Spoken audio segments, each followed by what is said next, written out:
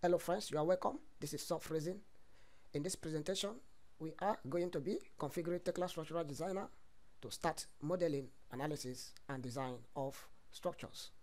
I mean, we are going to be carrying out all the necessary settings in order for us to start modeling using this program, Tekla Structural Designer.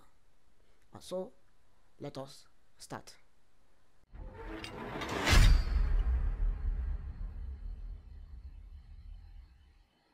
At first, you need to launch the program just the normal way we do launch other programs. On the desktop, click on the icons, right click and click on open to launch the program. It will come up to this page. So at this interface, this is the Tekla Structural Designer interface. Alright, so if you check very well, the first interface consists of ribbons. You can only have only 3 tabs here for a Tekla Structural Designer 2021. Alright, you can see the File tab, the Home tab. You also see the Window tab.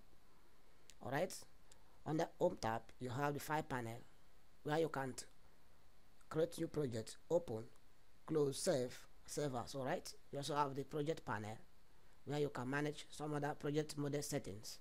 You also have the setting panels. In these provisions, this is where you can do your settings for your beams, your columns, and your foundation settings. And you have the material panel where you can set your material for concrete or steel, depends. Alright, and you have the update panel, the licenses panel.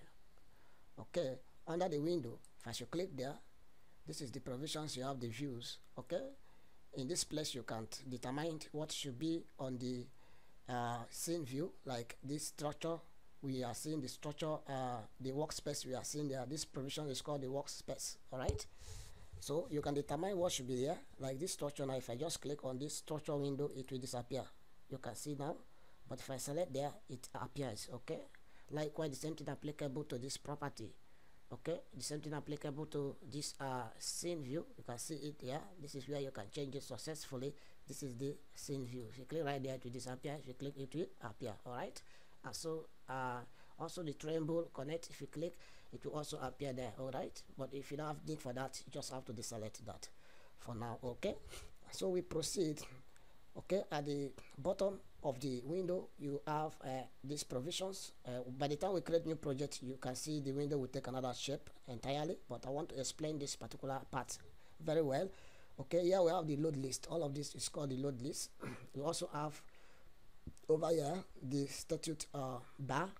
In this statute bar, we also have what we call the model view. Yeah, by the time we create new project, you get to see that. Okay, I will explain that. So straight away, I'll go back to home and then I'll be able to create a new project.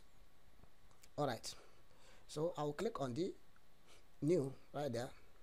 Once I click on that new, you have to give the program some seconds. You give the program some seconds to load a new project. Alright, as you can see, the process is in progress. Alright, so you can see now that a new project has been created successfully. You can also see the window has actually take a different shape, which I have said earlier that in these provisions you also have a model view. Okay, these are model view, as in different way you can view a model. As you step straight away into the lesson or into the use of into modeling, you understand very well what I'm actually meant. Okay, so you can see the scene content here, or what you are seeing here is visible here. If you don't want it to be visible, you just uncheck them from there. Okay, so having created a project just the way we have done it, you can straight away click on the file and then save the project. Alright, you save the project and give the project a name. Alright, so you just click on save. So once you click on save, it will take you to a directory where you want to save the project. So you can just give the project a name, new. Just call it new P. Alright, so I click save. Alright, you give the program some seconds. Okay, that I've saved successfully. Okay, so the next thing we need to do now is we will be going straight away to the setting tab. This tab we are having here. Alright, so we click right there at the setting tab. What do we need to do in there? In the setting dialog, This is where you need to set the available uh, settings that is required for this program to work effectively. All right, like the code of practice you are going to be considered in your design. All right, for instance, if I click here in the drop down menu, you notice I have UK settings. Okay, so whenever you set any code of practice, you need to click on this active to make the code active. All right, so if you click right there, you see it is only UK you have there. There are no other codes. But if you needed to change this code, you just have to come to this import, click right there. Once you click on the import, you see a lot of codes here. So I want to be selecting this one, UK. All right, and I click on OK. All right, so you can see that I've changed to UK settings too. So I just need to click on active to make that active. All right, so I go straight away again. If I want to remove it, I click on this to remove that. If I want to rename it, I can also rename this. Okay, so if maybe the country you don't have the codes here, and then you have the code data, you want to add it to this program, it is also possible. It is also possible that you can't add it effectively. What do? You use this provision, open folder. It will take you to the directory where those data is. Then you can load it into the program and be able to use the code effectively, the code data effectively for your design. All right, that is it. We'll go to the general tab, click on the general tab. So the English you are considering is the you have United Kingdom and United States. You can choose any of that. All right, the next place that is very important we want to touch is the unit. You click on the unit there, you will notice that you have a unit system to be metric. You can change it to be US customary, imperial, depends on what you want to do. So you can see the precision is 2. This precision simply means the number of decimal places. Okay, so you can change that. It depends. If you want your decimal places to be 3, 2, you can change that accordingly. And also the unit is a meter. You can change it to centimeter or to millimeter using these provisions. All right, so that is it.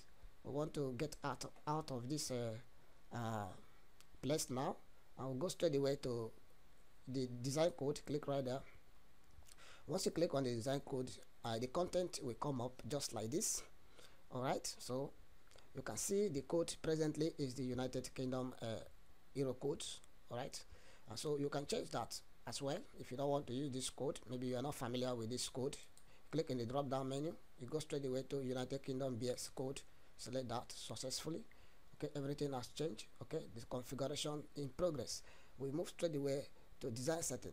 Click on that design setting, and then under design setting you can see steel and concrete, and then general. Want to go straight away to concrete, and then click on it to expand that. Then on the beam, what you need to change here, if you are to consider a concrete design, what you need to change here is the bar sizes. Okay, you can see the maximum bar size is 32. You can change it to maybe you can change it to 20. If 32 is too much, change that to 20. Okay, you can also do the same to column, to your stirrup. You'll be able to check that and confirm the bar sizes that are being selected for that, so that your analysis and design will be within that range of your selection. Okay, the same thing applicable to slabs and foundations. All right, if I should come down straight away, if you check under the under this analysis setting, if you click right there, you can see the analysis setting there. I want to expand this. See the first order non-linear, the second order non-linear. We will get back to this as time goes on in the process of using the program. Now if I should scroll down to this scene, see this scene there, click right there. This is where you can configure the windows colors. All right, using these provisions. So I just want to introduce us to that, but we have been able to take notice of all the necessary settings we need to actually carry it out successfully. Basically the codes of practice, the unit, and then the beam, as well as the bar sizes selections, Another thing I want to also let us know is if you click right there on the beam and then you actually try to check this reinforcement setting, detailing setting, you can be able to configure your cut length and then the longitudinal bar cut curtailment, okay, and some other setting, the stirrups in that provisions, okay. And so after you must have completed all the settings successfully, what you need to do is you just have to click on OK. All right, for the configuration is successful. All right, so once you click on OK, all right, you can just click on save to save the configuration and everything you have changed successfully. After which, if you check these provisions, you can see the structural 3D and as well the structural 2D. If you want to separate this, you can right click right there and then you see new vertical tab group, you click right there, it will tile it vertical, but we'll do that in a minute. So what we need to do now is we want to start to create grid lines for our structure. I will be taking us through how to create grid lines. All right, so for us to do that, you go straight away to the model. You go straight away to the model. If you check under model tab, you can see various panels here: grid, steel, concrete, slab, timber, and other ones. All right, we want to be creating a grid lines, but what I want to tell you is never you be on the structural 3D and then try to create a grid line, because it will not be prompting. It will be prompting, as you can see, it's not prompting. So you have to be on the base 2D, okay, structural base 2D, just like that. That is when grids will be prompting, and that is when you can be able to create grids successfully. So let us start creating a simple grids. I want to show you how to do that. You click right there in the drop down menu. These are architectural grid lines, okay. The second one is called the construction grid lines. All right, so you just click on the rectangular wizard. You can create grids using creating grid one by one, but it is most effective when you use rectangular wizard. And so you click right there. Once you click on the rectangular wizard, you can see what has actually shown here, okay. In this provision, this first dialog of the grid lines, you can be able to set your grid color. Like if you click right there, you can see your grid color there. You can choose any one of your choice. You can change this grid name, it depends on what you want, okay. And also this grid level is at the base level, which is the 0 level. Mind you, we have not set levels, we have not gotten to that stage, okay. And so at this first grid dialog, this is what you see. As I've explained it, we'll go straight away to the next phase of the dialog, the selections. The select origin. They said you should you have to choose an origin actually, and your grid is starting from 0 0 origin, okay, 0 0 origin, and it is good that you leave it at this 0 0 origin, so that this will be your source of your reference point. Let me use the word reference. Yes, your reference point, okay, of measurement. All right, and so we'll go straight away. Go next. You have the generate. Now you have to ensure that you select all lines, because if you select x direction lines only, you are going to produce a grid in the x direction only. If you select y direction, you are going to produce grids in the y direction only, okay. But if you select all lines, you are going to be producing your grid lines in both x and y directions. All right, so coming down, you see line styles. It depends on what you want. You can actually use dash line, solid line for your grids. You go straight away to the next, okay. In this x direction extents, you have bars, yeah, you have regular, you have count, you have length, you have directions, yeah, okay. Actually directions, we are going towards x positive. All right, if you go towards x negative, it means you are going toward the left side of the graph. Okay, but if you are going towards x positive, you are going towards the right, so you are going towards the right side of the graph. So you can only use this rectangular bars when you are having an equal spans of grids, equal spans of grid lines. All right, but a situation where you are having an irregular spans of grid lines, you need to choose this irregular select this irregular bars. In the irregular bars, there's a provision for you to now provide the spans, as in the spaces between the grid lines. For instance, if I want my first space is 3, mind you, everything is in meter. My first space is 3.5. okay, my first space is 3.5, and I do comma. My second space is 4.5. I do comma. My third space is 5 meter. Let's just leave it that way. All right, so if you come down, you can see name grid by alphanumeric. Okay, so you just leave it the way it is. All right, click on the next. Mind you, we are dealing with the x direction extent. Okay, next, y direction extent, the same thing applicable here. Okay, you just need to click on the irregular bars, and then you provide the spans. Okay, let's say in the y direction we are having 4 meter, we are having 3 meter, we are having 4.5 meter, and finally we have 5 meter there. Okay, after getting this set successfully, you just have to click on next, and you have the grid rotation. The grid rotation is 0. Okay, the rotation is 0, and so you click on finished. Give the program some seconds. As you can see, the grid has been created successfully. Alright, so this is how you can create a grid lines successfully using a Tekla Structural Designer.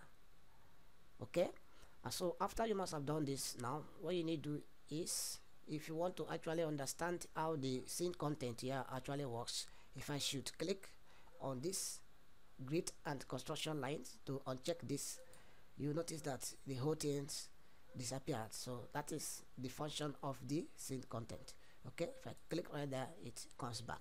And also, if I select any of these grid lines, you can see it has shown in the property dialog here. Right, with this you can be able to edit and change, make any changes you want to make to the grid lines. Okay, also you can tie the window vertical. You right click right there, click on this provisions, and you see the window is tied vertical. This is the 3D. Okay, you can use these navigators to rotate your object either way. All right, top. Okay, so during the process we'll be considering all of this in the program successfully, and we'll make use of most of these tools, and we'll get to understand the tools gradually. Okay, so I want to actually believe that we have understand to this extent, as we are going to be continue from where we have stopped. And never forget to save your project. Click on the save to save the project successfully, and we will be continue from here. This is just a configuration to start modeling. In the next lesson, we just go straight away into modeling, creating levels, and starting analysis, and how to apply load as well. Alright, so stay tuned and give the lesson a thumbs up. If you have not subscribed, subscribe for more advanced lesson. Bye for now.